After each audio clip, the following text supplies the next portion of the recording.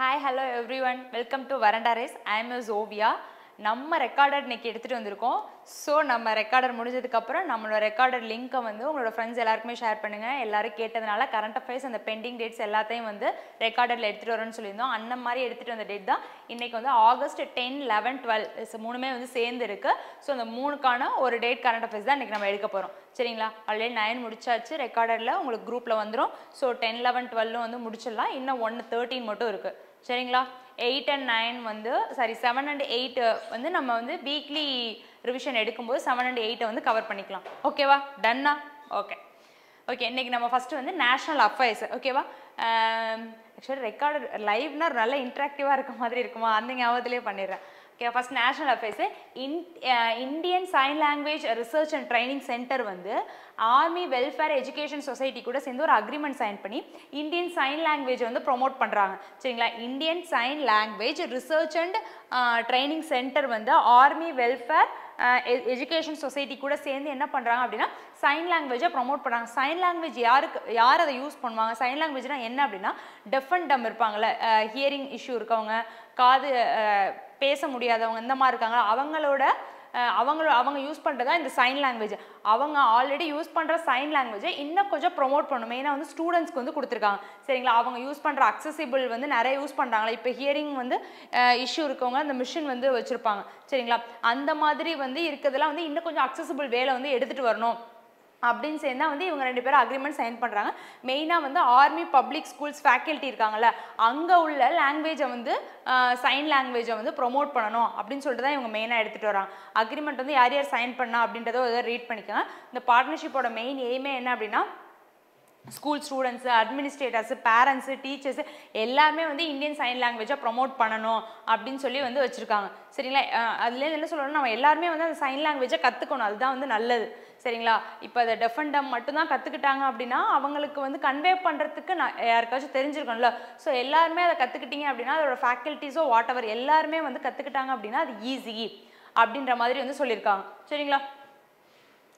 இந்த பார்ட்னர்ஷிப்னால வந்து நம்மளோட எஜுகேஷனல் ஈகோ சிஸ்டம் வந்து இன்னும் கொஞ்சம் வெல்வர்ஸ்டாக வந்து எடுத்துகிட்டு வர முடியும் அப்படின்னு சொல்லியிருக்காங்க. யார் யார்? Indian sign language research and ட்ரைனிங்கும் army welfare education. இதுக்கு என்ன க்ளூ வச்சுருந்தேன்னா ஆர்மிலெலாம் வந்து ஒரு சின்ன சின்ன சைன் தான், ஐ மீன் ஒரு சின்ன சின்ன எப்படி சொல்கிறது சிக்னல் தான் வந்து கொடுப்பாங்கல்ல, சைன் லாங்குவேஜ் மாதிரி இப்படி பண்ணுங்க அப்படின்னு சொல்லிட்டு இந்த மாதிரி சைன் லாங்குவேஜில் தான் வந்து சொல்லுவாங்க. ஏன்னா வாயால் பேசினா மாட்டிப்பாங்களா, அதனால தான் வந்து ஆர்மி வெல்ஃபேர் எஜுகேஷன் சொசைட்டியும் சைன் லாங்குவேஜும் சேர்ந்து அக்ரிமெண்ட் சைன் பண்ணியிருக்காங்க. இப்போ ஆர்மினா போகிறாங்க, இப்படி போகணுங்க அப்படி போங்க அப்படி சொல்லுவாங்கள்ல, அதுதான் வந்து சைன் லாங்குவேஜ் அப்படி சொல்லி நான் வச்சுருக்கேன்.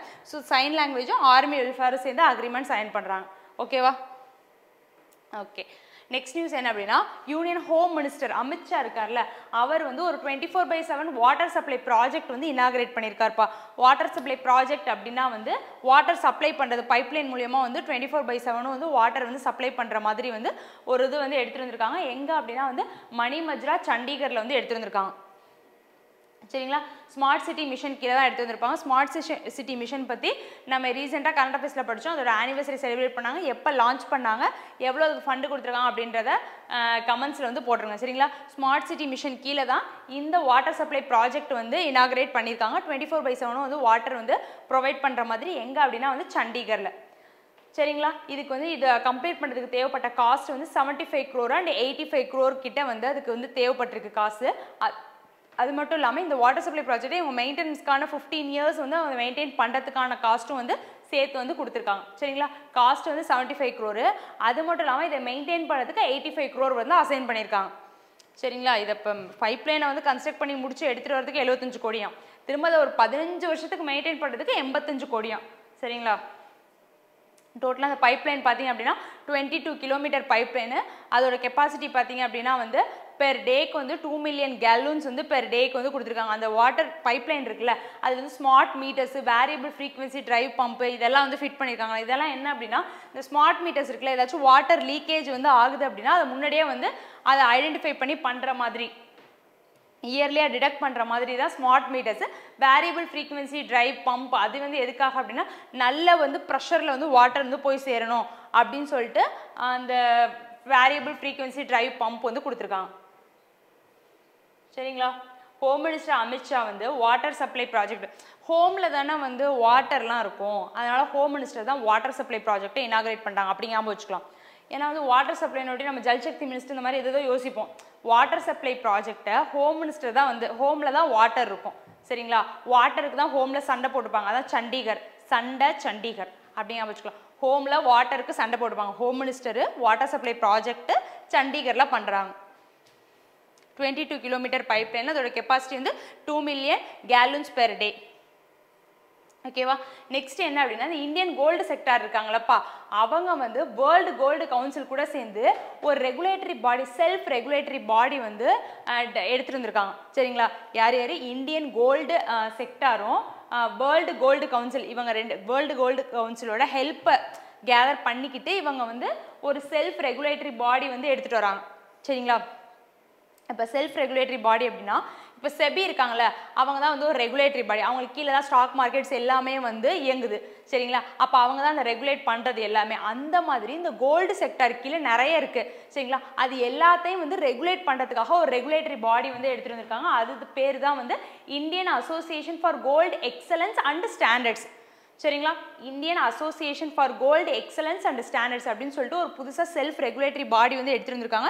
இந்தியன் கோல்டு செக்டார் வந்து எடுத்துகிட்டு வந்திருக்காங்க, வேர்ல்டு கோல்டு கவுன்சிலோட சப்போர்ட்டை வச்சு எடுத்து வந்திருக்காங்க சரிங்களா. மெயினாக வந்து ஒரு டிரான்ஸ்பரண்ட்டாக இருக்கணும், ஃபேராக இருக்கணும், எந்த ஃப்ராடும் நடக்காமல் என்னென்ன வந்து கோல்டு செக்டாரில் பண்ணுறாங்க, எப்படி எப்படி ட்ரேடிங் ஆகுது, எப்படி மேனுஃபேக்சரிங் ஆகுது, எப்படி ரிஃபைன் பண்ணுறாங்க, இந்த மாதிரி விஷயத்தெல்லாம் வந்து வெளிப்படையாக டிரான்ஸ்பரண்ட்டாக வந்து தெரியணும் அப்படின்றதுக்காக இந்த ரெகுலேட்டரி பாடி வந்து எடுத்துகிட்டு வந்திருக்காங்க சரிங்களா. ஆல்ரெடி இருக்க சில பாடிஸ் இருப்பாங்களா, Indian bullion and jeweller association. இந்த Indian bullion and jeweller association நம்ம ரீசெண்டாக கரண்ட் அஃபேர்ஸில் படிச்சோம், அது என்ன நியூஸ் அப்படின்னு சொல்லிட்டு ஆஃப்லைன் கமெண்ட்ஸில் போட்டுருங்க சரிங்களா. Indian bullion and jeweller association, all India gems and jewellery council of India, GeM and jewellery export promotion council, இவங்க எல்லாருமே இதோட ஒரு பார்ட்டாக இப்போ வரப்போகிறாங்க. இது எல்லாருமே இப்போ எப்படி செபி கீழே என்எஸ்சி பிஎஸ்சிலாம் செபி சொல்கிறத கேட்டு வந்து செபி தானே ரெகுலேட் பண்ணுறாங்க, அது மாதிரி இப்போ Indian association of for gold excellence and standards கீழே தான் இவங்க எல்லாரும் இயங்க போகிறாங்க சரிங்களா. இதுக்கு ஒரு அப்பாயின்மெண்ட் கூட நம்ம ரீசெண்டாக படித்தோம், பிருத்திவி சாரை கூட ஞாபகம் வச்சுருந்தா நல்லா ஞாபகப்படுத்தி சொல்லுங்கள் சரிங்களா. இப்போ ரீசெண்டாக பார்த்தீங்க அப்படின்னா வேர்ல்டு கோல்டு கவுன்சில் வந்து ஒரு ரிப்போர்ட் கொடுத்துருக்காங்க, இந்தியாவோட கோல்டு டிமாண்ட் வந்து டிக்ரீஸ் ஆயிருக்காங்க, 5% வந்து கம்மியாக இருக்குது அப்படின்னு சொல்லியிருக்காங்க. இந்த நியூஸ் பாருங்கள், இந்தியா தான் வந்து செகண்ட் பிக்கஸ்ட் கோல்டு நிறைய கன்சியூம் பண்ணுறது வந்து இந்தியா தான் செகண்டு, எதுக்கப்புறம் சைனாக்கு அப்புறம் சரிங்களா. ஸ்டீல்லையும் China first, India second, கோல்ட்லையும் China first, India second, ரைஸ்லையும் வந்து China first, India second, கோல்டுலையும் China first, India second. ஒரே ஒரு இதில் மட்டும் இந்தியா ஃபஸ்ட்டு சைனா செகண்டாக இருக்கும், அது எதுன்னு சொல்லிட்டு கமெண்ட்ஸில் போட்டுருங்க சரிங்களா. ஓகே. நெக்ஸ்ட் வந்து இன்டர்நேஷனல் நியூஸ். இதில் என்ன அப்படின்னா வேர்ல்ட் ட்ரேட் ஆர்கனைசேஷன் வந்து ஒரு ரிப்போர்ட் கொடுத்துருக்காங்கப்பா, ட்ரேட் ரிலேட்டட் ரிப்போர்ட் வந்து கொடுத்துருக்காங்க. இப்போ ரீசெண்டாக வந்து ஒரு நியூஸ் படிச்சிருப்போம், மெர்ச்சன்டைஸ் எக்ஸ்போர்ட்ஸ் வந்து 4.2% அதிகமாகி 111.7 பில்லியனாக நம்ம வந்து ரீச் பண்ணியிருக்கோம் அப்படின்னு சொல்லிட்டு ஒரு ரிப்போர்ட் படிச்சிருப்போம். அதே மாதிரி தான் இது என்ன அப்படின்னா வேர்ல்ட் ட்ரேட் ஆர்கனைசேஷன் வந்து குளோபல் லெவலில் அக்ரிகல்ச்சரல் எக்ஸ்போர்ட்ஸ் பற்றி வந்து கொடுத்துருக்காங்க. அக்ரி ப்ராடக்ட்ஸ், அக்ரி கமாடிட்டிஸ் வந்து எக்ஸ்போர்ட் பண்ணுறோம்ல, அக்ரி கமாடிட்டிஸ் எக்ஸ்போர்ட் பண்ணல, அந்த மாதிரி அக்ரிகல்ச்சரல் எக்ஸ்போர்ட்ஸ் பற்றின ஒரு ரிப்போர்ட் வந்து கொடுத்துருக்காங்க. அதில் இந்தியா வந்து 8th பொசிஷனில் ரீட்டைன் ஆகிருக்காங்க. அதில் என்ன சொல்ல வராங்க, லாஸ்ட் இயர் நம்ம 8th பொசிஷன் தான், இந்த இயர் 8th பொசிஷனை ரீட்டைன் பண்ணி வச்சிருக்கோம். ஆனால் நம்மளோட எக்ஸ்போர்ட் பார்த்தீங்க அப்படின்னா கம்மியாக இருக்குது. லாஸ்ட் இயர் வந்து 55 பில்லியன் வந்து கொடுத்துட்டு இருந்திருக்கோம், எக்ஸ்போர்ட் பண்ணியிருக்கோம் ஒர்த்துக்கு. இப்போ வந்து 51 பில்லியன் தான் இந்த தடவை வந்து எக்ஸ்போர்ட் பண்ணியிருக்கோம். நம்ம வந்து கம்மி ஆனாலும் நம்மளோட பொசிஷனை ரீட்டைன் பண்ணி வச்சிருக்கோம் அப்படின்னு சொல்கிறாங்க. இந்தியா வந்து 8th பொசிஷனை ரீட்டைன் பண்ணி வச்சிருக்கு அப்படின்னு சொல்லியிருக்காங்க. ஃபர்ஸ்ட் யார் அப்படின்றதுலாம் இம்பார்ட்டன்ட். யூரோப்பியன் யூனியன் வந்து ஃபஸ்ட்டு, அவங்களோட எக்ஸ்போர்ட் வேல்யூ பார்த்தீங்க அப்படின்னா 836 பில்லியனு. செகண்ட் வந்து பார்த்தீங்கன்னா யூஎஸ்ஏ, அவங்க வந்து 198 பில்லியனு. பிரேசில் பார்த்தீங்கன்னா 157 பில்லியன். இதில் யூரோப்பியன் யூனியனும் பிரேசிலும் லாஸ்ட் இயரை விட இன்க்ரீஸ் ஆயிருக்காங்க. ஐ மீன் ஃபஸ்ட்டு தேர்டு தான், ஆனால் லாஸ்ட் இயரை விட இன்க்ரீஸ் ஆயிருக்காங்க. ஆனால் யூஎஸ்ஏ இருக்காங்கல்ல, லாஸ்ட் இயரை விட அவங்களோட ஒர்த் வந்து நம்ம இந்தியா மாதிரி கம்மியாயிடுச்சு. இருந்தாலும் அவங்க செகண்ட் பொசிஷனை ரீட்டைன் பண்ணி வச்சிருக்காங்களா. நம்மளே யூஎஸ்ஏ பார்த்தீங்களா விவரமாக இருக்காங்க. அக்ரிகல்ச்சரல் ப்ராடக்ட்ஸில் இதில் வந்து என்ன சொல்லியிருப்பாங்க, நம்மளோட இந்தியாவோட அக்ரிகல்ச்சரல் ப்ராடக்ட் எக்ஸ்போர்ட் வந்து ஏன் கம்மியாக இருந்துச்சு அப்படின்னா, நம்ம இந்தியாவில் வந்து ரீசெண்டாக ஒரு 3 க்ராப்பை வந்து பேன் பண்ணியிருந்தாங்க சென்ஸ் எக்ஸ்போர்ட் பண்ணக்கூடாது அப்படின்னு சொல்லிட்டு பேன் பண்ணியிருந்தாங்க. ஸோ அதனால தான் நம்மளோட இதில் வந்து இந்த மாதிரி ஒரு டிராஸ்டிக் வந்து இவ்வளோ கம்மியாக ஆயிருக்கு அப்படின்னு சொல்லியிருக்காங்க சரிங்களா. இந்த நான் பாஸ்மதி ரைஸ் வந்து 2023 ஜூலை 2023ல பேன் பண்ணியிருந்தாங்க. வீட்டை வந்து 2022ல வந்து எக்ஸ்போர்ட் பண்ணக்கூடாதுன்னு பேன் பண்ணியிருந்தாங்க. ப்ளஸ் வந்து சுகரை வந்து எக்ஸ்போர்ட் பண்ணக்கூடாது அப்படின்னு சொல்லி பேன் பண்ணியிருந்தாங்க. இந்த மாதிரி வீட்டு, சுகரு, நான் பாஸ்மதி ரைஸ் இது மூணே எக்ஸ்போர்ட் பண்ணக்கூடாது அப்படின்னு சொல்லிட்டு பேன் பண்ணதுனால தான் நம்மளோட அக்ரிகல்ச்சரல் எக்ஸ்போர்ட்ஸ் வந்து கம்மியாக இருக்குது அப்படின்னு சொல்லியிருக்காங்க. 55லேருந்து 51 வந்து கம்மியாயிடுச்சு. இருந்தாலும் நம்ம 8th பொசிஷனை ரீட்டைன் பண்ணி வச்சுருந்துருக்கோம். ஓகேவா? இந்த யூரோப்பியன் யூனியன் சொன்னால லாஸ்ட் இயர் அப்படியே இன்க்ரீஸ் ஆயிருக்காங்க. 799லேருந்து 836 வந்து ஆயிட்டாங்க. பிரேசிலும் பாருங்க 148லேருந்து 157. ஆனால் யூஎஸ்ஏ பாருங்க 222 பில்லியன் இருந்தவங்க 198 வந்து கம்மியாக இருக்காங்க. சரிங்களா? 222ல இருந்தவங்க 198 வந்து கம்மியாக இருக்காங்க. இருந்தாலும் அவங்க செகண்ட் பொசிஷனை நம்மள மாதிரி ரீட்டைன் பண்ணி வச்சிருக்காங்க. ஓகேவா? Okay. World trade ஆர்கனைசேஷனோட director general Kosi ஒகோஞ்சோ ஐவியால head quarters வந்து ஜெனிவா சுவிட்சர்லாந்தில் இருக்கு. 1995. ஓகேவா? நெக்ஸ்ட் வந்து banking and finance ஆர்பிஐயோட 3rd பைமந்த்லி monetary policy committee வந்து கண்டக்ட் பண்ணியிருக்காங்க. இந்த மானிட்டரி பாலிசி கமிட்டி வந்து ஒரு வருஷத்துக்கு 6 முறை வந்து கண்டக்ட் பண்ணுவாங்கப்பா. 2 months ஒன்ஸ் வந்து இந்த மானிட்டரி பாலிசி கமிட்டி வந்து கண்டக்ட் பண்ணுவாங்க. இந்த மானிட்டரி பாலிசி கமிட்டி கண்டக்ட் பண்ணி என்ன பண்ணுவாங்க அப்படின்னா அவங்க சில ரேட்ஸ்லாம் வச்சுருப்பாங்க. அது என்னென்னா repo rate, reverse repo rate, bank rate, marginal standing facility, இந்த மாதிரி சில ரேட்ஸ்லாம் வந்து இவங்க வச்சுருப்பாங்க. சரிங்களா? இந்த ரேட்ஸ்லாம் வந்து ஃபிக்ஸ் பண்ணுவாங்க. 2 months வந்து அனலைஸ் பண்ணி இந்த ரேட்ஸை ஃபிக்ஸ் பண்ணுறதா இந்த மானிட்டரி பாலிசி கமிட்டியோட வேலை. ஏன் இந்த மாதிரி 2 months ஒன்ஸ் வந்து ஃபிக்ஸ் பண்ணுறாங்க அப்படின்னா இந்த மாதிரி வந்து 2 months ஒன்ஸ் வந்து அதை கண்டக்ட் பண்ணாதான் இன்ஃப்ளேஷன் டீஃப்ளேஷன் நடக்காது. ரெகுலர் ரிப்போர்ட் வந்து நம்மளால் வந்து கொடுக்க முடியும். நெக்ஸ்ட் வர ஏதாச்சும் வந்து ஒரு ஃபினான்ஷியல் கிரைசிஸ் வந்துச்சுன்னா அதை ஃபோர்காஸ்ட் பண்ணி இந்த மாதிரி வந்து ரேட்ஸை வந்து மாற்றிப்பாங்க. சரிங்களா? அதுக்கு தான் இந்த மாதிரி ரேட் வந்து போடுறாங்க. இது வந்து இந்த வருஷத்துக்கான 3rd பைமந்த்லி மானிட்டரி பாலிசி. இல்லை என்ன சொல்லியிருக்காங்க, ரெப்போ ரேட் வந்து சேஞ்சே ஆகலை அப்படின்னு சொல்லியிருப்பாங்க. அதே மாதிரி நம்மளோட இந்தியாவோட ஜிடிபி வந்து 7.2% வந்து ஜிடிபி வந்து இருக்குது அப்படின்னு சொல்லியிருக்காங்க ஆர்பிஐ. சரிங்களா? ரெப்போ ரேட் வந்து 6.5. Reverse repo first repo rate அப்படின்னா என்ன, ரிவர்ஸ் ரெப்போ ரேட் அப்படின்னா என்ன, ஸ்டாண்டிங் டெபாசிட் ஃபெசிலிட்டி அப்படின்னா என்ன, ப்ளஸ் வந்து மார்ஜினல் ஸ்டாண்டிங் ஃபெசிலிட்டி அப்படின்னா என்ன, ப்ளஸ் வந்து bank rate, cash reserve ratio, ஸ்டாரிட்டரி liquidity ratio அப்படின்னு சொல்லியிருப்பாங்க. ஆக்சுவலி ரெப்போ ரேட்டுக்கு மட்டும் இதுக்கு வந்து கொடுத்துருப்பாங்க. Central bank of the country that lens money to the commercial bank. RBI இருக்காங்கல்ல, சென்ட்ரல் பேங்க்னா நம்ம இதில் வந்து ஆர்பிஐ தானே. சென்ட்ரல் பேங்க் வந்து எத்தனாவது பிளேஸில், ஆர்பிஐ வந்து சென்ட்ரல் பேங்க் ரேங்கிங்கில் எத்தனாவது பிளேஸில் இருக்காங்கன்னு சொல்லிட்டு அதையும் கமெண்ட்ஸில் போட்டிருக்கோம். சரிங்களா? ஆர்பிஐ வந்து கமர்ஷியல் பேங்க்குக்கு லோன் கொடுக்குறதா ரெப்போ ரேட்டு. அதுக்கான இன்ட்ரெஸ்ட் ரேட்டை ஆர்பிஐ தான் ஃபிக்ஸ் பண்ணுவாங்க. சரிங்களா? ரிவர்ஸ் ரெப்போ ரேட் அப்படின்னா வந்து கமர்ஷியல் பேங்க் வந்து ஆர்பிஐக்கு லோன் கொடுக்கறது தான் வந்து ரிவர்ஸ் ரெப்போ ரேட். அதுக்கான இன்ட்ரெஸ்ட் ரேட்டையும் ஆர்பிஐ தான் ஃபிக்ஸ் பண்ணுவாங்க. சரிங்களா? ரெப்போ ரேட் அப்படின்னா வந்து பேங்க் வந்து ஆர்பிஐ வந்து கமர்ஷியல் பேங்க்குக்கு லோன் கொடுக்குறது. நான் தான் எப்போவுமே நம்ம ஆர்பிஐ தான் ஞாபகம் வச்சுக்கணும். நம்ம வந்து லோன் கொடுக்குறது ரெப்போ ரேட்டு. இதுவே ரிவர்ஸ் அப்படின்னா நம்ம லோன் வாங்குறதா வந்து ரிவர்ஸ் ரெப்போ ரேட்டு. ரெண்டுக்கான இன்ட்ரெஸ்ட் ரேட்டையும் வந்து ஆர்பிஐ தான் வந்து ஃபிக்ஸ் பண்ணுறாங்க. சரிங்களா? நெக்ஸ்ட் வந்து மார்ஜினல் ஸ்டாண்டிங் ஃபெசிலிட்டி வந்து 6.75%, பேங்க் ரேட் வந்து 6.75. இதுவும் வந்து ஆர்பிஐ தான் வந்து கமர்ஷியல் பேங்க்குக்கு வந்து லோன் கொடுக்குறாங்க. சரிங்களா? இப்போ மார்ஜினல் ஸ்டாண்டிங் ஃபெசிலிட்டி அப்படின்னா ஓவர் நைட்டில் வந்து லோன் கொடுத்து ஹெல்ப் பண்ணுறது.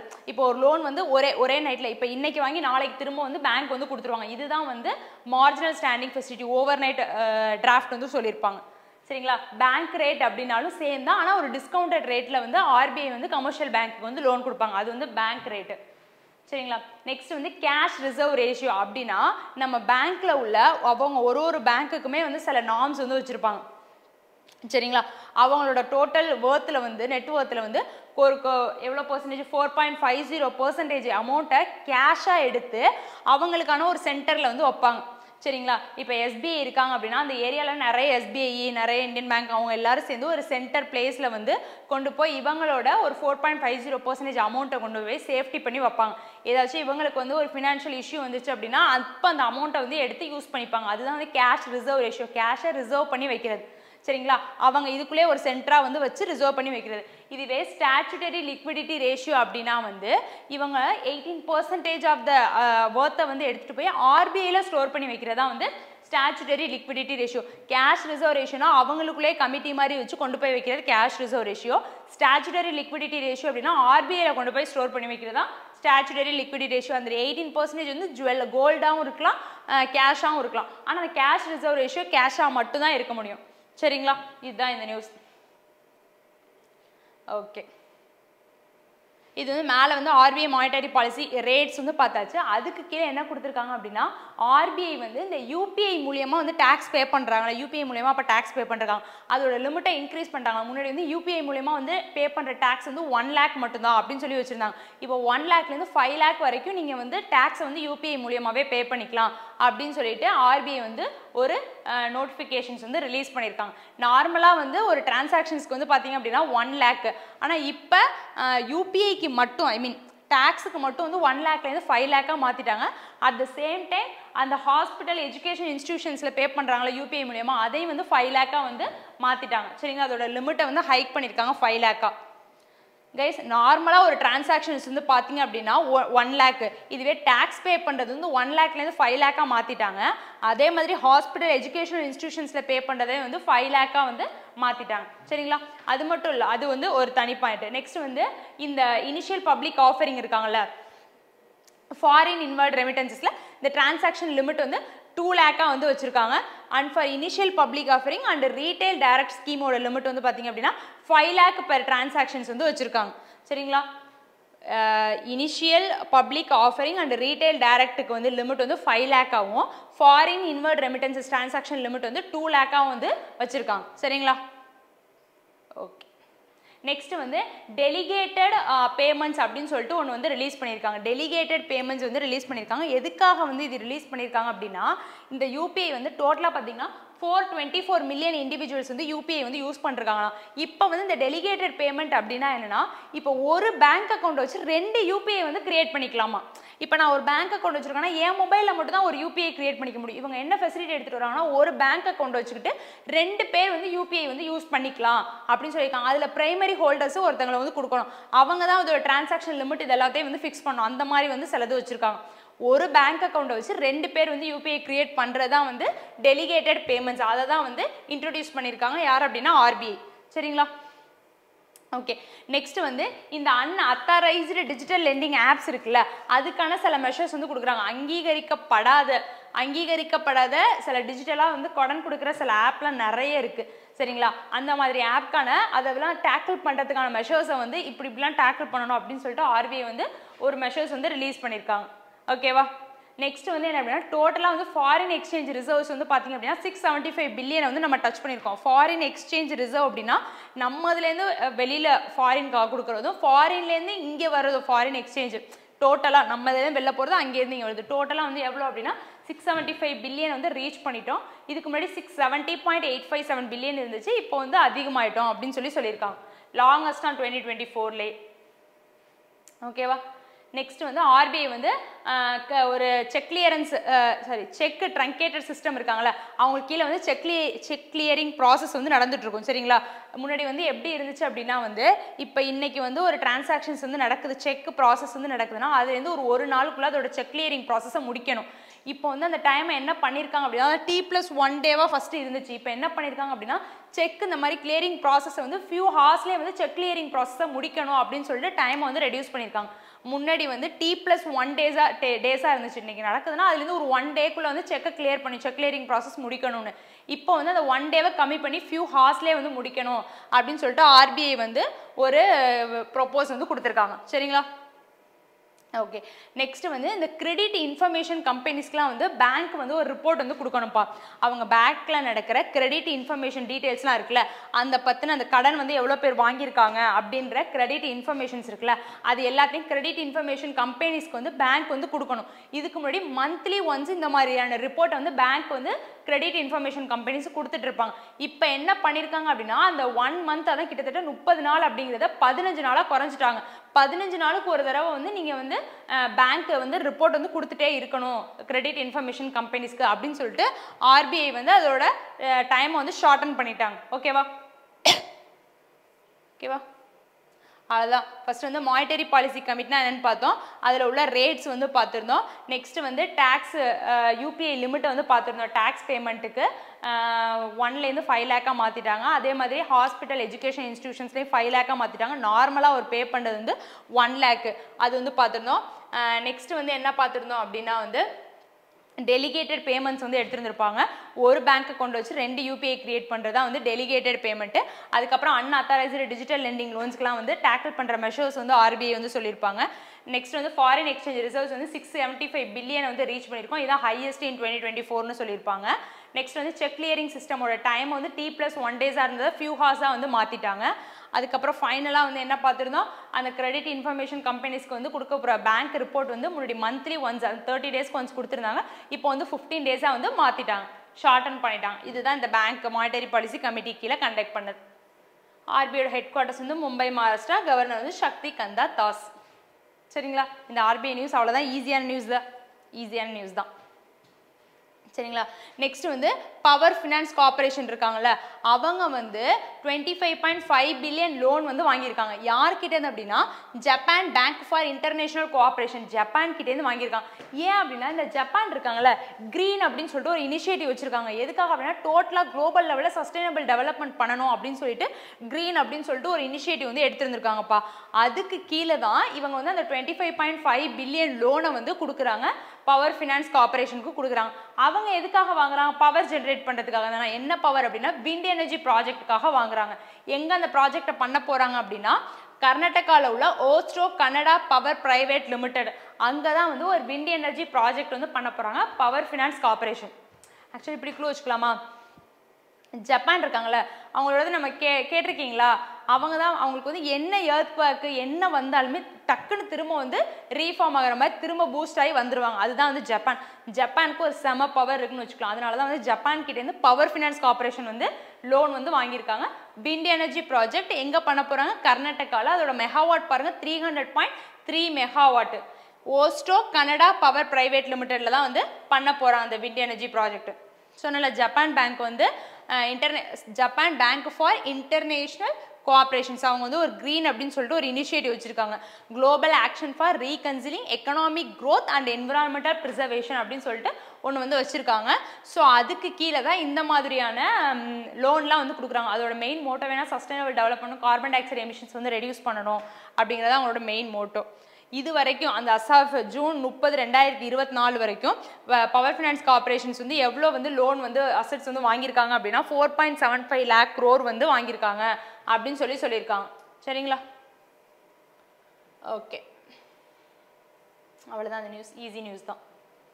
ஓகேவா, நெக்ஸ்ட் என்ன அப்படின்னா கவர்மெண்ட் ஆஃப் இந்தியா வந்து லாங் டேர்ம் கேபிட்டல் கெயின்ஸ் ரூல்ஸை வந்து ரிலாக்ஸ் பண்ணியிருக்காங்க. சரிங்களா, யாருக்கு அப்படின்னா ப்ராப்பர்ட்டி ஓனர்ஸ்க்கு. சரிங்களா, அந்த ப்ராப்பர்ட்டி வச்சுருக்காங்களப்பா அவங்க எல்லாருமே வந்து டேக்ஸ் பே பண்ணணும். சரிங்களா, அவங்களோட ப்ராப்பர்ட்டி ஒர்த்தை வச்சு அவங்க வந்து டேக்ஸ் பே பண்ணணும். அந்த டேக்ஸ் பே பண்ணுறதோட அமௌண்ட்டை வந்து சேஞ்ச் பண்ணியிருக்காங்க. எப்படின்னா அவங்களே வந்து டிசைட் பண்ணிக்கலாம்.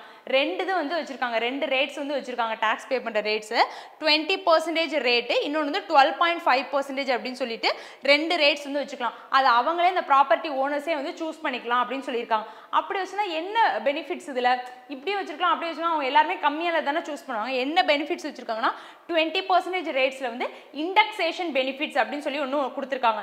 இதுவே வந்து 12.5%ல வந்து இண்டெக்ஸேஷன் பெனிஃபிட்ஸ் வந்து கிடையாது அப்படின்னு சொல்லியிருக்காங்க.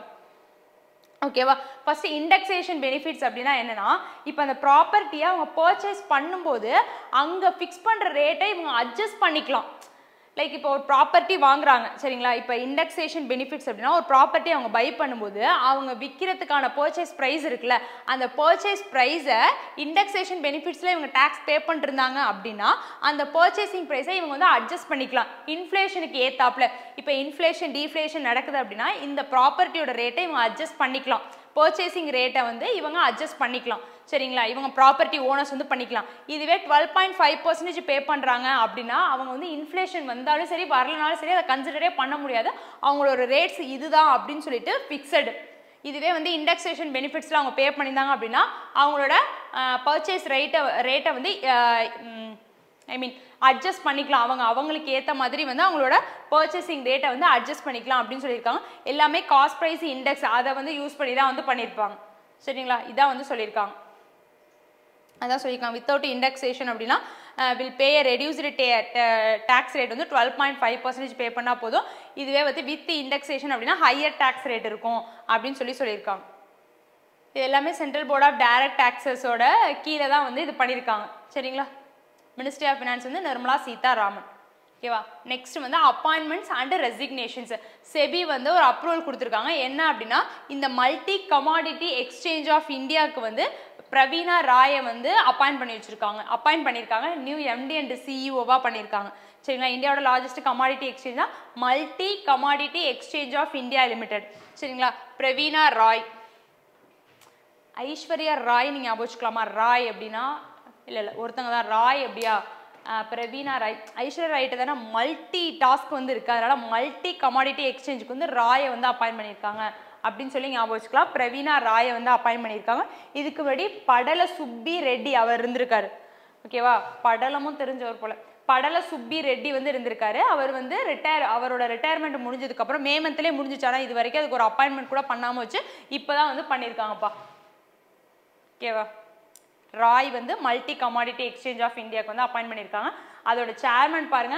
ஹர்ஷ்குமார் பன்வாலா இவர் நம்ம முன்னாடியே எங்கேயோ படிச்சிருக்கோம் நல்லா எங்கே படிச்சோம்னு சொல்லிட்டு ஞாபகப்படுத்தி சொல்லுங்க சரிங்களா சேர்மன் வந்து ஹர்ஷ்குமார் பன்வாலா ஹெட் குவார்ட்டர்ஸ் வந்து மும்பை மகாராஷ்டிரால இருக்கு ஓகேவா நெக்ஸ்ட் நியூஸ் என்ன அப்படின்னா நேஷனல் கமிஷன் ஃபார் விமனோட சேர்பர்சனாக வந்து ரெக்கா சர்மா வந்து இருந்தாங்க அவங்க இப்போ ஸ்டெப் டவுன் ஆயிட்டாங்க சரிங்களா அடுத்த அப்பாயின்மெண்ட் வந்து விரைவில் நம்ம வந்து தெரிஞ்சுப்போம் சரிங்களா நேஷனல் கமிஷன் ஃபார் விமனோட சேர்பர்சனாக வந்து ரெக்கா சர்மா வந்து இருந்தாங்க இதுக்கு முன்னாடி அது எப்படி இது ஆக்சுவலி இது ஒரு ஸ்டெப் டவுன் ஆனாங்க அதுக்கு ஒரு க்ளூ என்ன அப்படின்னா இப்போ இந்த விமன்லாம் ஒரு க்ளூ பார்க்குறோம்ல இந்த இன்ஸ்டாகிராமில் இந்த விமன்லாம் நாங்களாம் விட்டு அப்படியே சிறகடிப்போம் அப்படின்னு சொல்கிறாங்கல்ல அதான் நேஷனல் கமிஷன் ஃபார் விமனு சிறகடிப்போம் சிறகு எதில் அடிப்பாங்க ரெக்கை அதனால் ரெக்கை women national commission for women chairperson வந்து ரெக்கா சர்மா இருந்தாங்க அவங்க வந்து ஸ்டெப் டவுன் ஆயிட்டாங்க ஓகேவா நெக்ஸ்ட் வந்து ஸ்போர்ட்ஸு பாரிஸ் ஒலிம்பிக்ஸ் 2024 நடந்துச்சு அதோட ஃபர்ஸ்ட் பார்ட் மட்டும் ரிலீஸ் பண்ணியிருக்காங்க செகண்ட் பார்ட்டை நம்மளும் விரைவில் பார்ப்போம் சரிங்களா இதோட 33rd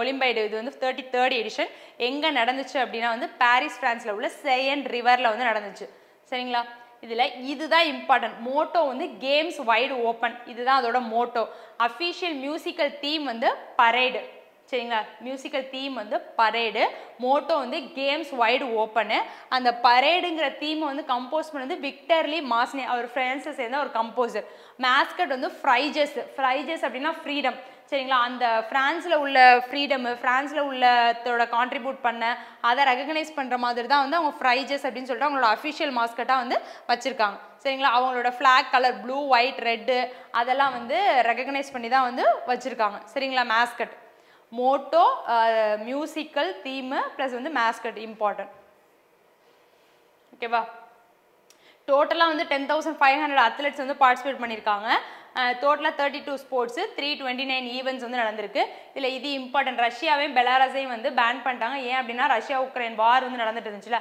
அதனால் அவங்க 2 பேரையும் வந்து ஒலிம்பிக்லேருந்து தூக்கிட்டாங்க ஓகேவா இந்தியாவில் மட்டுமே வந்து 117 அத்லெட்ஸ் வந்து பார்ட்டிசிபேட் பண்ணியிருக்காங்க 70 மென்னு 47 வந்து விமன் வந்து பார்ட்டிசிபேட் பண்ணியிருக்காங்க சரிங்களா இந்தியன் டென்னிஸ் பிளேயர் ஒருத்தர் ரொஹானா பொப்பானா அவர் தான் வந்து நம்ம இந்தியாவை ரெப்ரசென்ட் பண்ணி போயிருக்காரு ரொஹானா பொப்பானா இந்தியன் டென்னிஸ் பிளேயர் அவர் தான் நம்ம இந்தியாவை ரெப்ரசென்ட் பண்ணி பாரிஸ் ஒலிம்பிக்ஸில் போயிருக்காரு சரிங்களா இந்தியன் ஷூட்டர்ஸ் அது மட்டும் தான் இதில் கொடுத்துருப்பாங்க ரிமைனிங் மெடல்ஸ்லாம் நம்ம பார்க்கலாம் ரிமைனிங் மெடல்ஸ் எவ்வளோன்னு சொல்லிட்டு நீங்களே கமெண்ட்ஸில் போடுங்க அப்போ தான் உங்களுக்கு ஞாபகம் இருக்கும் டோட்டலாக எவ்வளோ மெடல்ஸு சில்வர் எவ்வளோ பிரான்ஸ் எவ்வளோ அப்படின்றத கமெண்ட்ஸில் போடுங்க சரிங்களா பிரான்ஸ் மட்டும் பார்த்தீங்க அப்படின்னா 3 பிரான்ஸ் மெடல்ஸ் வந்து வின் பண்ணியிருக்காங்க எதில் அப்படின்னா வந்து இந்தியன் ஷூட்டர்ஸ் சரிங்களா இந்தியன் ஷூட்டர்ஸில் 3 பிரான்ஸ் மெடலு எல்லாருக்குமே தெரியும் மனு பேக்கர் 10 மீட்டர் ரைஃபிளு மனு பேக்கர் சரபோஜித் சிங் அவங்களும் 10 மீட்டர் ரைஃபிளு ப்ளஸ் வந்து ஸ்வாப்னில் குசாலே மகாராஷ்டிரா சேர்ந்தவங்க அவங்க வந்து 50 மீட்டர் ரைஃபிள் இவங்க 3 பேருமே வந்து பிரான்ஸ் வந்து வின் பண்ணியிருப்பாங்க சரிங்களா கோல்டு சில்வர் யார் வின் பண்ணியிருக்காங்க நான் ஹைலைட் மட்டும் பண்ணியிருக்கேன் அதை மட்டும் ரீட் பண்ணிக்கோங்க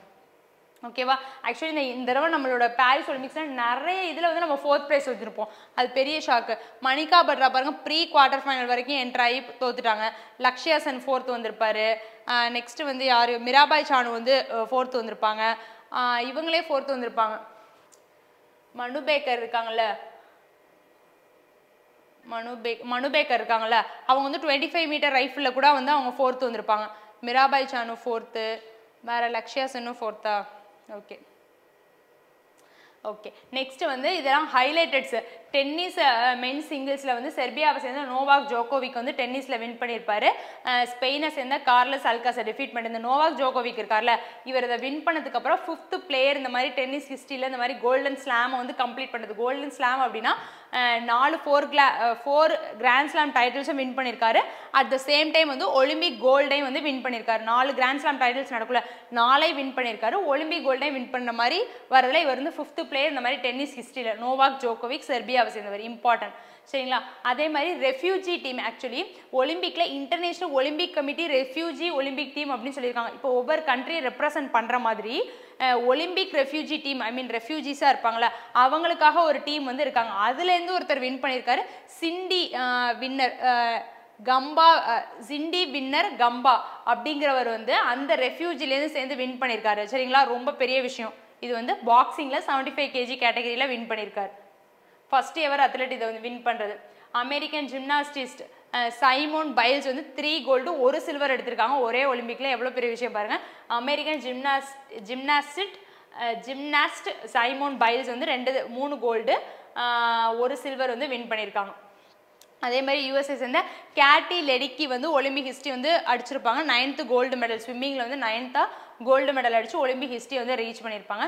ஃப்ரான்ஸோட லியோன் மர்ச்சண்ட் ஸ்விம்மரு, அவர் வந்து வின் பண்ணியிருப்பார் 4 ஒலிம்பிக் ரெக்கார்ட்ஸ். சரிங்களா? இதெல்லாமே ஜஸ்ட் வந்து ஹைலைட் பண்ணியிருப்பா, அதை மட்டும் பார்த்துக்கோங்க. ஓகேவா? இது வந்து United nation high commissioner for refugees Filippo கிராண்டிக்கு வந்து ஒலிம்பிக் லாரல் ஹானர் வந்து கொடுத்துருப்பாங்க. ஒலிம்பிக் லாரல் ஹானர் இது நம்ம படிச்சதான். United nation high commissioner for ரெஃப்யூஜிஸாக போனோம் அப்படின்னா அவங்க ரொம்ப ஃபீல் பண்ணுவாங்க. அதான் ரெஃப்யூஜிஸ்க்கு ஃபிலிப்போ கிராண்டியை வந்து அப்பாயிண்ட் பண்ணியிருந்தாங்க கூட நம்ம படிச்சிருந்தோம். அவங்களுக்கு வந்து ஒலிம்பிக் லாரல் வந்து ஹானர் பண்ணியிருக்காங்க. சரிங்களா? அவ்வளோதான். ஒலிம்பிக் நியூஸை நம்ம தனியாக கூட படிச்சுக்கலாம். ஒலிம்பிக்லேருந்து கண்டிப்பாக ஒரு நியூஸ் வர வாய்ப்புகள் நிறைய இருக்குது. சரிங்களா? நெக்ஸ்ட் வந்து சாகித்ய அகாடமி அவார்டு வாங்கின ஒரு ரினோர்டு ஸ்காலர், ஒருத்தர் ரைட்டரு, அவர் பேர் வந்து சிஜி ராஜகோபால், பாஸ்டவே ஆயிட்டாரு. சரிங்களா? கேரளாவை சேர்ந்தவர் ராஜகோபால் பாஸ்டவே ஆயிட்டாரு. சாகித்ய அகாடமி அவார்டு வந்து அவர் எதுக்காக வாங்கினார் அப்படின்னா ஒரு கதையை வந்து ஹிந்திலேருந்து மலையாளமுக்கு டிரான்ஸ்லேட் பண்ணதுனால வந்து அவர் கொடுத்துருக்காங்க. அது என்ன கதை அப்படின்னா ஸ்ரீராம சரித்தமனசம் துளசி தசர ராமாயணம்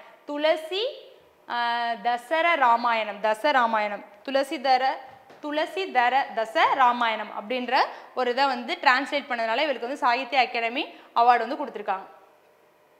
ஓகேவா? நெக்ஸ்ட் வந்து இன்டர்நேஷனல் டே என்ன அப்படின்னா வந்து வேர்ல்ட்ஸோட இண்டிஜினஸ் பீப்புள் டே வந்து கொடுத்துருக்காங்க. வேர்ல்ட்ஸோட இண்டிஜினஸ் பீப்புள் இருக்காங்களா அவங்கள வந்து ஹானர் பண்ணும் விதமாக வந்து August 9 வந்து இன்டர்நேஷனல் ரெஃப்யூஜி டே வந்து செலிப்ரேட் பண்ணுறாங்க.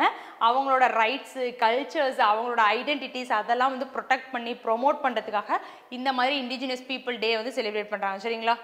அதுக்கு இன்னொரு நேம் கூட இருக்கும், world tribal டேவாம், world indigenous people டே, இந்த மாதிரி வந்து வேற நேம் கூட இருக்குது. அதோட தீம் படிச்சுக்கோங்க, important. Protecting the rights of indigenous people in voluntary isolation and initial contact அப்படின்னு சொல்லியிருக்காங்க. ஓகேவா கைஸ்? இதில் இது மட்டுமே வந்து போதும். இது கீழே வந்து ஜஸ்ட் நான் ஹைலைட் பண்ணியிருப்பேன், அதை மட்டும் ஒரு ரீட் மட்டும் பண்ணிக்கோங்க, மற்ற எதுவும் இதுக்கெல்லாம் வந்து வேணாம். சரிங்களா? நெக்ஸ்ட் வந்து நாகசாகி டே August 9 நம்ம எல்லாருக்குமே தெரியும். ஜப்பானில் போடப்பட்ட ஒரு அட்டாமிக் பாம்பு ஹிரோஷிமா அண்ட் நாகசாகின்னு சொல்லுவாங்க. யூஎஸ்ஆல போடப்பட்டது World War II 1939லேருந்து 45க்குள்ளே நடந்த World War II வந்து போடப்பட்டதா இந்த Hiroshima and Nagasaki day. Hiroshima வந்து August 6, 3 நாளுக்கு அப்புறமே நாகசாகி அப்படின்னு வந்து அதை வந்து போட்டாங்க. ஹிரோஷிமா அப்படின்னா வந்து லிட்டில்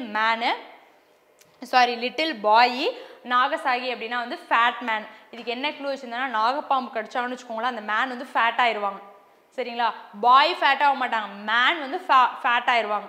சரிங்களா? நாகப்பாம்பு கொத்திட்டுன்னு வச்சுக்கோங்களேன், பாய் வந்து மேன் வந்து ஃபேட் ஆயிடுவாங்க. அதான் வந்து ஃபேட் மேன் வந்து நாகசாகி. ஹிரோஷிமா அப்படின்னா வந்து லிட்டில் பாய். சரிங்களா? அதை வந்து அதனால் இன்னும் கூட வந்து அதோட இம்பேக்ட் வந்து ரொம்ப வந்து இருக்குது. அப்படி ஐ மீன் இன்னும் கூட அதோட அப்போ வந்து ரொம்ப இம்பேக்ட்டு இன்னும் கூட அதனால இருக்குது. கிட்டத்தட்ட அதனால் வந்து 1,40,000 பேர் வந்து அதில் வந்து இறந்துருக்காங்க இந்த நாகசாகி பாம்னால. இதோட இம்பார்ட்டன்ட் என்னன்னா அதில் யூஸ் பண்ணத bomb type plutonium implosion type bomb வந்து அதில் யூஸ் பண்ணியிருக்காங்க. அது ஒரு தடவை பார்த்துக்கோங்க. ஃபூமியா கிஷிடா பிஎம் வந்து ஜப்பானுக்கு ஆக்சுவலி இப்போ கூட ரீசெண்டாக இதுலேயே பார்த்தேன், ஜப்பானில் வந்து ஒரு பெரிய பிக் ஒன் அப்படின்னு சொல்லிட்டு ஒரு எர்த்குவேக் வந்து அனௌன்ஸ் பண்ணியிருக்காங்களாம். மேபி அது ஃப்யூச்சரில் வர வந்து வாய்ப்புகள் இருக்குது அப்படின்னு சொல்லியிருக்காங்க. அதோட இம்பேக்ட் வந்து நம்ம இந்தியாவை ஒரு ஷேக்கிங் கொடுக்க கூட வந்து சான்சஸ் இருக்குன்னு கூட சொல்லியிருக்காங்க. அதனால மேபி இந்தியாவில் வந்து என்ன அங்கே எர்த்குவேக் வருது, அதனால வர ஷேக்கிங்னால இந்தியாவில் வந்து சுனாமிக்கான வாய்ப்பு இருக்குது. ஐ மீன் அந்த மாதிரியான ஒரு விஷயத்துக்கு வந்து சொல்லியிருப்பாங்க. அந்த ஜப்பான் தான் எப்போ அவங்களுக்கு எர்த்குவேக் வந்தாலும் வந்து கிட்டத்தட்ட ஒரு இயருக்கு வந்து அவங்களுக்கு வந்து 1000 எர்த்குவேக்ஸ் கிட்ட வந்து வருமா ஒரு இயருக்கே. அப்போ பார்த்துக்கோங்க ஒரு நாளைக்கே எவ்வளோ வரும்னே தெரில. அந்த மாதிரி வந்து அவங்க ஜப்பானில் வந்து வந்துட்டு இருக்கு. ஆனாலும் அவங்க ரெக்கவர் ஆகி வராங்க. அது எவ்வளோ பெரிய விஷயம் இல்லை. ஓகே, நெக்ஸ்ட் என்ன அப்படின்னா குஜராத் சிஎம் இருக்காங்கல்ல, அவர் வந்து இண்டோ அமெரிக்கன் சேம்பர் ஆஃப் காமர்ஸோட ஒரு MSME சென்டர் ஆஃப் எக்ஸலன்ஸ் வந்து இந்தியாவில் வந்து இனாகரேட் பண்ணியிருக்காங்க. சரிங்களா, இந்தியாவும் அமெரிக்காவும் சேர்ந்து இந்த காமர்ஸ் ஃபீல்டில் ஒரு டைப் வந்து வச்சுருக்காங்க. சரிங்களா, அதான் வந்து Indo American chamber of commerce. அது வந்து MSME கீழே தான் வந்து வச்சுருக்காங்க. சரிங்களா, அதுக்காக அந்த MSMEஸை வந்து ஸ்ட்ரென்தன் பண்ணணும் அப்படின்றதுக்காக ஒரு சென்டர் ஆஃப் எக்ஸலன்ஸ் வந்து இந்தியாவில் வந்து எடுத்துகிட்டு வராங்க. சரிங்களா, ஃபர்ஸ்ட் டைமாக MSMEயோட ஒரு centre of excellence Indo American chamber of commerce கீழே எடுத்துகிட்டு வராங்க. எங்கே அப்படின்னா குஜராத் சிஎம் எடுத்துகிட்டு வராரு. எங்கே தான் எடுத்துகிட்டு வருவார்? குஜராத்தில் தான் எடுத்துகிட்டு வராரு. ஏன் அப்படின்னா குஜராத்தில் தான் மோடி இருக்காரு. ஸோ குஜராத் தான் மேலே ஓங்கி போயிட்டு இருக்கு. ஸோ குஜராத்தில் தான் இதுக்கான ஒரு சென்டர் ஆஃப் எக்ஸலன்ஸ் வந்து எடுத்துகிட்டு வராங்க. சரிங்களா, மெயினாக MSMEஸை ஸ்ட்ரென்தன் பண்ணுறதுக்காக எங்கே அப்படின்னா ஐஹப் கேம்பஸில் வந்து எடுத்துகிட்டு வராங்க, அகமதாபாத் குஜராத்தில். ஓகேவா, இவங்களோட டார்கெட் ட்ரேட் வந்து இப்போ எப்படி போயிட்டு இருக்கு அப்படின்னா 2023 இந்தியாவுக்கும் யூஎஸ்க்கும் நடுவில் உள்ள ட்ரேட் வந்து 200 பில்லியனை வந்து நம்ம அச்சீவ் பண்ணிட்டோம் அப்படின்னு சொல்லியிருக்காங்க. இதில் பாருங்களேன், இந்த பாயிண்ட் ஹைலைட் பண்ண மாதிரி டோட்டல் இந்தியாவோட ஜிடிபியில் 8.63% வந்து குஜராத் மட்டுமே வந்து கான்ட்ரிபியூட் பண்ணுது அப்படின்னு சொல்லி ஒரு பெரிய பாயிண்ட் வந்து சொல்லியிருக்காங்க. 8.63% வந்து குஜராத் மட்டுமே வந்து கிராஸ் டொமஸ்டிக் ஜிடிபிக்கு வந்து கான்ட்ரிபியூட் பண்ணுது அப்படின்னு சொல்லியிருக்காங்க. ஓகேவா, நெக்ஸ்ட் வந்து சத்தீஸ்கர் கவர்மெண்ட் இருக்காங்கல்ல, அவங்களோட 4th டைகர் ரிசர்வ் வந்து அனௌன்ஸ் பண்ணியிருக்காங்க. அது பேர் வந்து குரு கசிதாஸ் டமோர் பிங்லா டைகர் ரிசர்வ். ஆக்சுவலி குரு கசிதாஸ் அப்படிங்கிறது ஒரு தமோர் வந்து ஒரு பேர்ட் சாங்சுவரி, குரு காசிதாஸ் அப்படிங்கிறது ஒரு நேஷனல் பார்க். அதை ரெண்டையும் இன்க்ளூட் பண்ணி தான் ஒரு டைகர் ரிசர்வ் வந்து எடுத்துகிட்டு வந்திருக்காங்க. எங்கே அப்படின்னா வந்து சத்தீஸ்கரில். மேலே பார்த்தது சண்டிகர். நம்ம சண்டிகரில் என்ன பார்த்தோம் அப்படின்றத கமெண்ட்ஸில் போடுவோம். நம்ம ஒரு க்ளூ கூட வச்சுருந்தோம். ஹோமு தண்ணிக்கு சண்டை போட்டுப்போம் ஹோமில் வீட்டில். அதனால் ஹோம் மினிஸ்டர் வந்து வாட்டர் ப்ராஜெக்ட் சண்டிகரில் வந்து எடுத்துகிட்டு வந்திருப்பார். ஓகேவா, இது வந்து சத்தீஸ்கரில் ஒரு டைகர் ரிசர்வ் வந்து வந்திருக்கு. குரு கசிதாஸ் டமோர் பிங்லா டைகர் ரிசர்வ். இது வந்து சத்தீஸ்கரில் வந்து 4th டைகர் ரிசர்வா. ஓவராலில் பார்த்தோம் அப்படின்னா இந்தியாவில் இது வந்து 55th டைகர் ரிசர்வ். இப்போ தான் வந்து 54th டைகர் ரிசர்வ். ரீசெண்டாக பார்த்தோம் மத்திய பிரதேஷில் வீரங்கனா அப்படின்னு சொல்லிட்டு ஒரு டைகர் ரிசர்வ் வந்து பார்த்துருந்தோம். மத்திய பிரதேஷில் அது 7th டைகர் ரிசர்வ் அப்படின்னு சொல்லி கூட பார்த்தோம். 2014 இதுக்கான நேஷனல் டைகர் கன்சர்வேஷன் அத்தாரிட்டி கிட்ட வந்து இதுக்கான ப்ரொபோசலை சென்ட் பண்ணிட்டாங்க. கொஞ்சம் கொஞ்சமாக மூவ் பண்ணி இப்போ தான் வந்து டைகர் ரிசர்வாக வந்து அனௌன்ஸ் பண்ணியிருக்காங்களாம்ப்பா. சரிங்களா, நெக்ஸ்ட் நியூஸ் என்ன அப்படின்னா அஸ்ஸாமோட சிஎம் இருக்காங்கல்ல, அவங்க வந்து ஒரு ஸ்கீம் வந்து லான்ச் பண்ணியிருக்காங்க. முக்கிய மந்திர் நிஜுத் மொய்னா அசோனி ஸ்கீம். இந்த வேர்டு தான்ப்பா இம்பார்ட்டன்ட். இந்த வேர்டு தான் வந்து ரொம்ப இம்பார்ட்டன்ட். இந்த வேர்ட்லேயே வந்து நம்ம நல்லா தெரிஞ்சுக்கலாம். ஓகேவா, இந்த அசோனி இருக்குல்ல, அஸ்ஸாமுக்கு அசோனி, அதான் இதோட க்ளூவே. அஸ்ஸாம்னு வந்தாலே அந்த இடத்துல அசோனி இந்த மாதிரி வந்து ஒரு வேர்டு வந்து வந்துடும். இதுதான் வந்து அசோனி ஸ்கீம் வந்து எடுத்துகிட்டு வராங்க. எதுக்காக அப்படின்னா சைல்டு மேரேஜுக்கு அகேன்ஸ்டாக வந்து எடுத்துகிட்டு வராங்க. சைல்டு மேரேஜை கண்ட்ரோல் பண்ண முடியாமல் தெரிஞ்சு போயிடுச்சு. அதனால் என்ன பண்ணாங்க, சைல்டு மேரேஜ் பண்ணியிருக்காங்கல்ல இந்த அஸ்ஸாமில் பார்த்தீங்கன்னா கிட்டத்தட்ட 50% of the children 50% of the married வந்து பிலோ 18 years தான். அது எவ்வளோ பெரிய விஷயம் பாருங்கள். 50% ஆஃப் த ஃபீமேல் வந்து பிலோ 18 years அப்படின்னு சொல்லியிருக்காங்க இந்த அஸ்ஸாமில். ஓகேவா, அதில் அந்த மாதிரி வந்து சைல்டு மேரேஜ் பண்ணவங்களோட எஜுகேஷன் ஸ்டடீஸ்க்காக வந்து இது வந்து கொண்டு வந்திருக்காங்க. சரிங்களா, அவங்களோட எஜுகேஷனுக்காக வந்து அஸ்ஸாமோட சிஎம் வந்து எடுத்துகிட்டு வந்திருக்காரு. இதுக்கு வந்து டோட்டலாக வந்து எவ்வளோ ஃபண்டு கொடுத்துருக்காங்க அப்படின்னா 300 crore வந்து ஃபர்ஸ்ட் இயருக்கு கொடுத்துருக்காங்க. இதே மாதிரி நெக்ஸ்ட் 5 yearsக்காக 1500 crore வந்து அலோகேட் பண்ணியிருக்காங்க.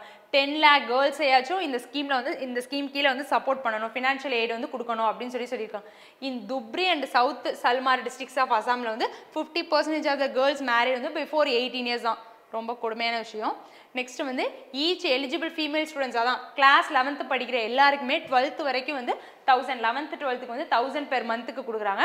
அதே மாதிரி கிராஜுவேஷன் படிக்கிறவங்களுக்கு வந்து 1250 per monthக்கு, பிஜி பண்ணுறவங்களுக்கு வந்து 2500 per monthக்கு வந்து கொடுக்குறாங்க. அதே மாதிரி இந்த ஸ்கீம் வந்து யார் யாருக்கு எலிஜிபிள் அப்படின்னு சொல்லியிருப்பாங்க. யார் யாருக்கு இல்லை அப்படின்னா வந்து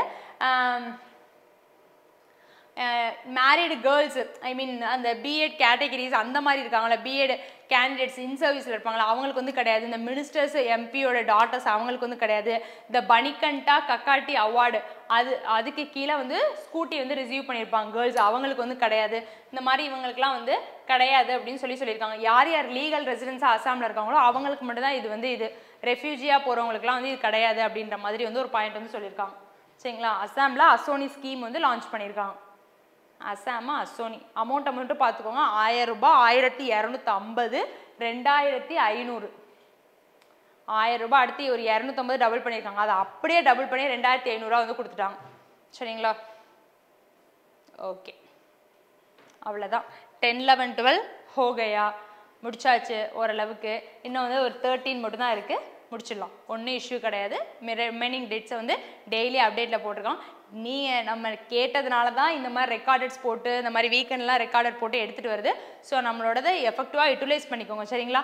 தேங்க்யூ, டாடா, பபாய்.